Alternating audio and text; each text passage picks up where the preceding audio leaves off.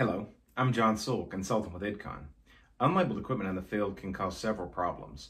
Some examples might include wasted time spent looking for equipment during condition-based maintenance routes, or even more serious problems like mistakes being made during lockout-tagout. Today I'm going to share some examples of how you can number and label your equipment and have safer, more reliable operations.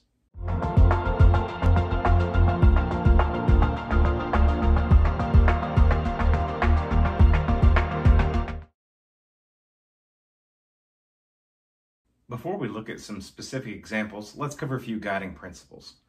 First, we want to use labeling materials that are going to stand up to whatever environmental conditions we're going to expect to encounter.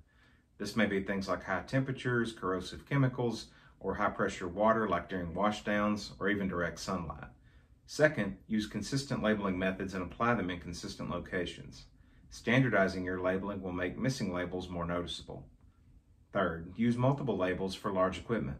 Some tanks, vessels, conveyors, and pipelines will span multiple floors or across areas of your plant. Make sure the equipment can be easily identified no matter what direction the equipment's approached from. The fourth principle is to inspect your labels on some frequency. Add a step to check your labels on a condition-based maintenance routes or operator rounds, and set the frequency based on how long you expect the labels to remain intact and legible. The fifth and last point is to label your equipment with the equipment number and name. Having just the equipment number or even a QR code on the equipment is a start, but a lot of confusion and unnecessary searching can be avoided by including the common name of the equipment directly on the label. For our first example, let's look at labeling and numbering on pumps, fans, and similar rotating equipment. Since individual components will be removed and replaced, label the foundation or the base plate. Stenciling the equipment number and name with a bright paint works well in many applications. Some rotating equipment's in contact with corrosive fluids, so you'll generally have to inspect the labeling on rotating equipment trains more often than other types of equipment. Also keep in mind that the piping and valves around rotating equipment are often a spot where operators and maintenance are working, and they make good candidates for clear labeling. Tank-mounted agitators are usually best labeled with good stickers or stenciling on the tank or chest that the agitator is mounted to. The frame may also be a good spot, but make sure the frames aren't removed during normal maintenance or you may quickly lose your labels. Conveyors often span multiple rooms or floors of a production area, and the drive end can be out of sight of the driven end. Conveyors are a class of equipment that you want to use more than one label on. Labeling the drive and driven end is a good idea. Also label the middle sections of the conveyor if they're separated from the ends so they can be easily identified no matter how you approach the equipment.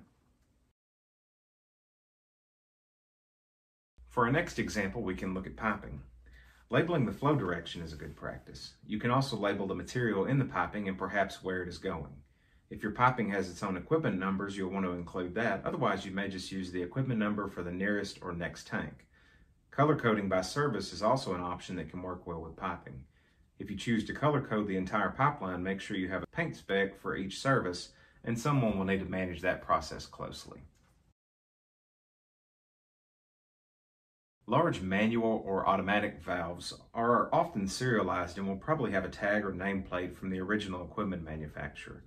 It's also useful to attach your own labels that indicate the equipment number and name of the valve. Clearly identifying valves is important for lockout, tagout, and day-to-day operation of the plant. Make sure the attached labels don't interfere with the operation of the valve, so labeling the piping adjacent to the valve is often your best bet.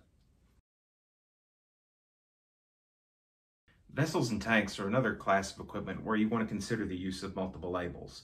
A large label over the manway or inspection door is useful, and you often find the manufacturer's nameplate here.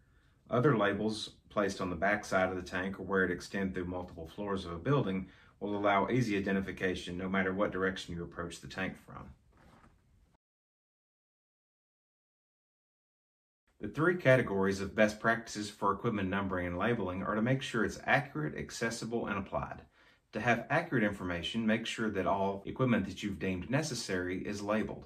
For example, your standard may include the requirement to label all rotating equipment trains and tanks, but only piping in critical applications and valves over a certain size or in certain applications.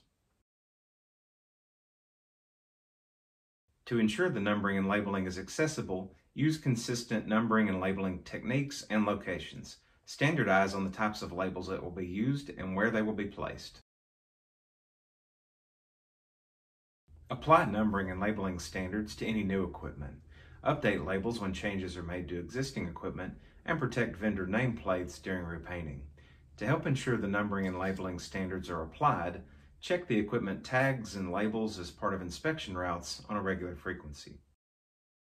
I hope you found these examples beneficial. For more information on this topic and how equipment numbering and labeling fit into the technical database and support planning and scheduling, head over to our website, idcon.com.